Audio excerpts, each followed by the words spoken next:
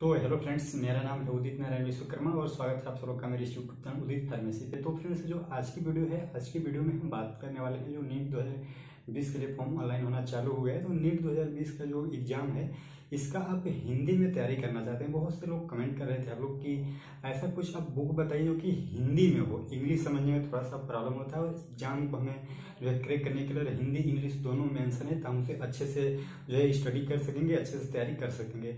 तो फ्रेंड्स, आज की वीडियो में आपको हम बात करने वाले हैं कुछ बुक के बारे में। आपको कुछ बुक सजेस्ट करेंगे नीट 2020 एंट्रेंस एग्जाम के लिए।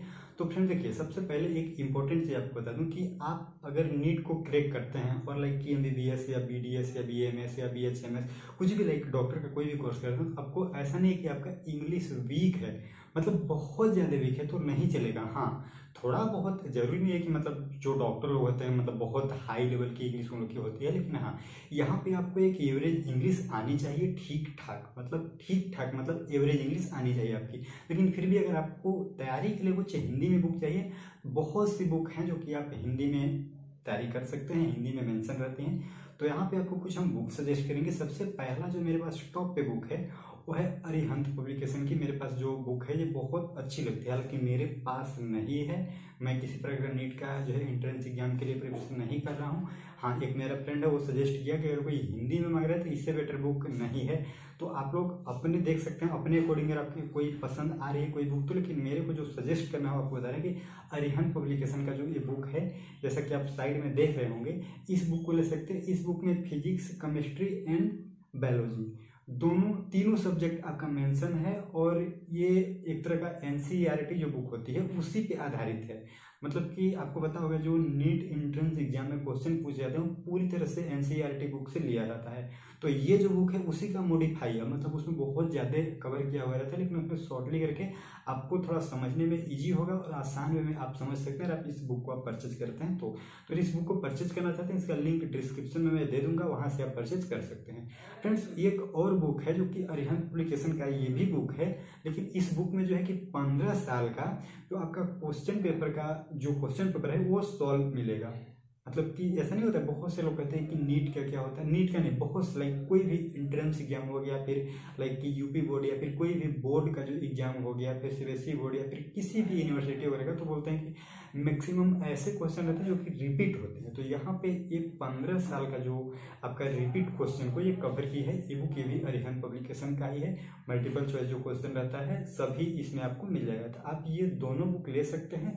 अगर आप मान के चले कि आप अपना 12th कंप्लीट कर चुके हो, 12th वाली बुक जो है उसको अच्छे से स्टडी कर लिए हैं, तो ये दोनों बुक लेके आप तैयारी कर सकते हैं। तो आपके पास मतलब ऐसा नहीं है कि बहुत कम टाइम है, अभी तो एक बोल सकते हैं ठीक ठाक आपके पास टाइम तैयारी करने के लिए है। इसके बाद फ्रेंड्स, अगर हम बात करें तो आप अलग अलग भी बुक ले सकते हैं, जैसा कि जो अरिहंत पब्लिकेशन की बुक ये सभी में मेंशन था, लेकिन अब की बार ये जो बुक है मतलब, और आप चाहें तो फिजिक्स का अलग, बायोलॉजी का अलग और केमिस्ट्री का अलग भी ले सकते हैं। इन सभी का भी लिंक मैं डिस्क्रिप्शन में दे दूंगा।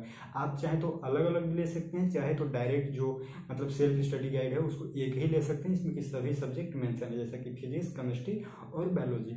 और एक आप ये क्वेश्चन वाली ले लीजिए जो 15 साल का टोटल क्वेश्चन, रिपीट क्वेश्चन जितने भी हैं सभी क्वेश्चन आपको मिल जाएंगे 15 साल तक का, तो उससे आपको एक अच्छा खासा अनुभव हो जाएगा।